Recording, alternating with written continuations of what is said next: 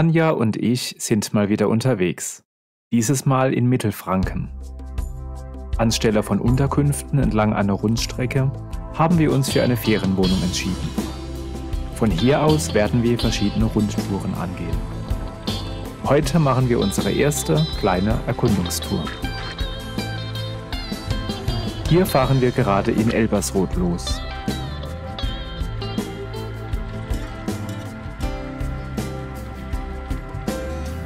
Erste Erkenntnis: Das, was auf Komoot als Fahrradweg markiert war, fällt hier ganz unterschiedlich aus. Das ist ein Radweg. Auch das ist ein Radweg. Aber gar kein Problem, es ist hier kaum Verkehr. Man kann also sogar nebeneinander fahren. Und auch das ist ein Radweg.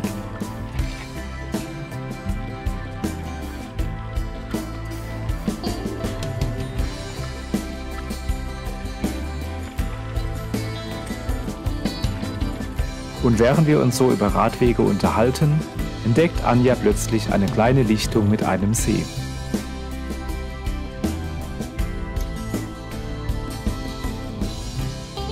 Der See hat sogar eine kleine Insel, die wir gleich erkunden. Niemand da? Wir haben die Insel für uns allein.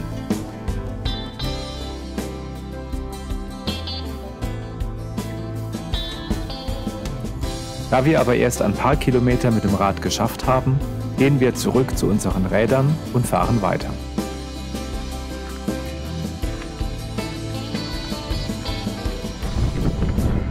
Hier geht der Radweg wieder durch ein Dorf und hier wieder über Land, während neben uns der Flatterbach plätschert.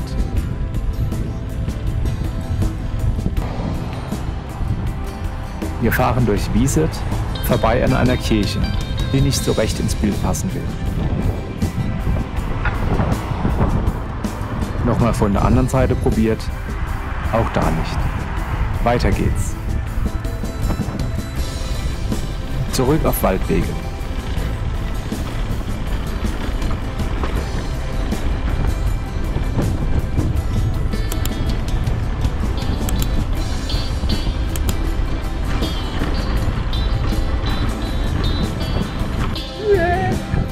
Ja, als Tourist aus der Stadt kann man sich auch mal über Kühe freuen. Aber nicht jede Kuh freut sich über uns.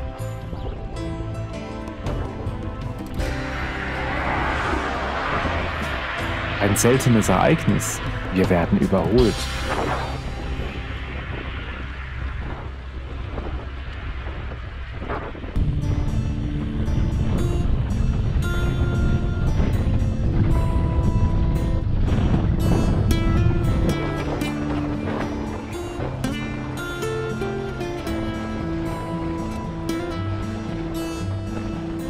An den kleinen Kapellchen an Kreuzungen hier und da merkt man, wir sind in Bayern.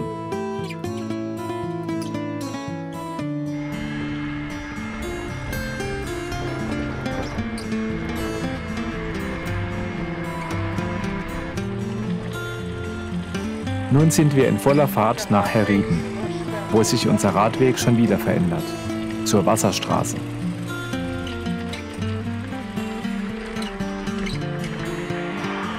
Da kommen wir nicht weiter.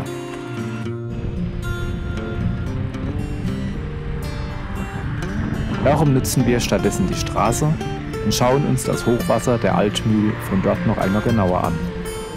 Wow!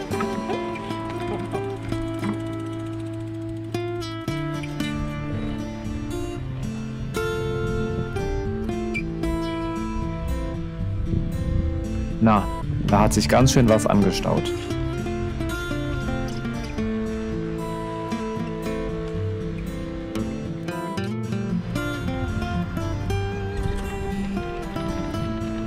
Direkt neben dem Fluss steht die Siechkapelle. Hier wurden früher die Kranken ausgelagert und gepflegt.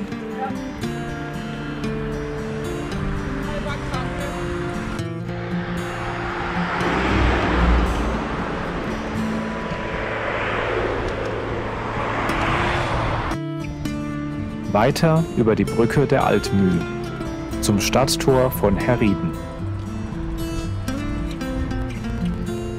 Auch hier hat die Altmühl sehr viel Raum eingenommen.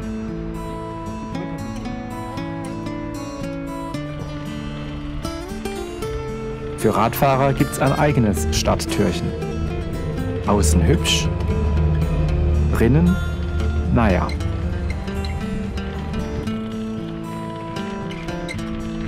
Da haben wir schon wieder eine Kirche entdeckt. Allerdings finden wir den Eingang nicht. Darum dürft ihr euch die Bäume, den Himmel und die Sonne anschauen. Auch hübsch. Ich weiß nicht, wo der Eingang ist.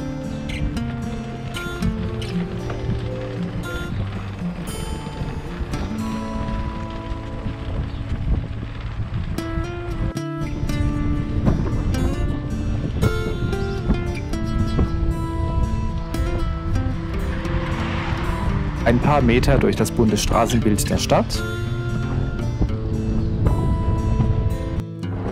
und schon sind wir wieder auf einem Radweg mit Aussicht auf die Überschwemmung.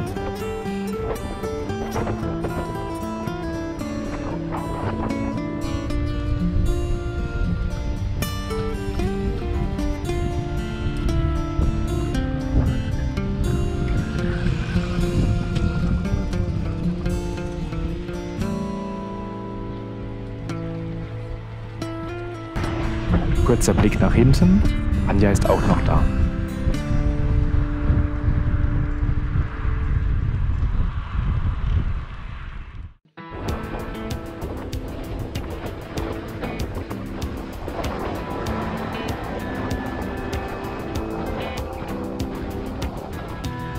Und da sind auch schon wieder Kühe zum Filmen.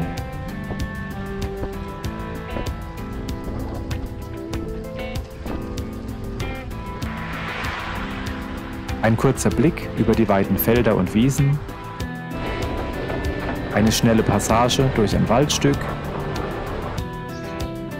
und schon meldet sich mein Handy-Akku, dass er Durst hat. Ich hänge ihn an den Tropf, damit wir den Rest der Tour auch noch schaffen.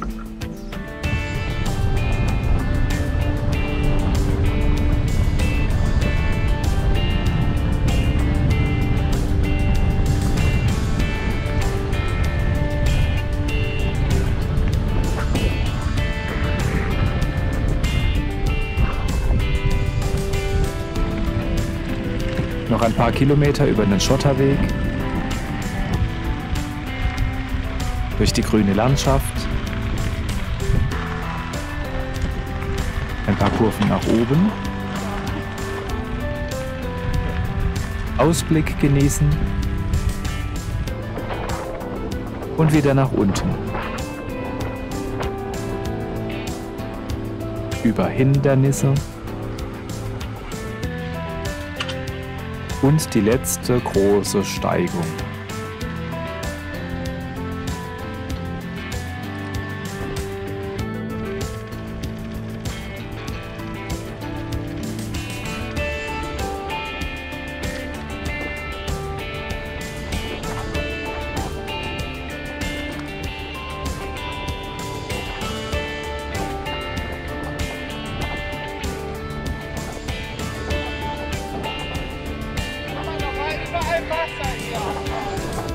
Und so kommen wir schließlich zurück an den Ausgangspunkt der Erkundungstour.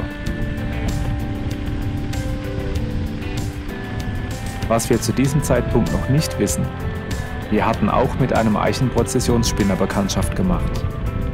Doch dazu später mehr.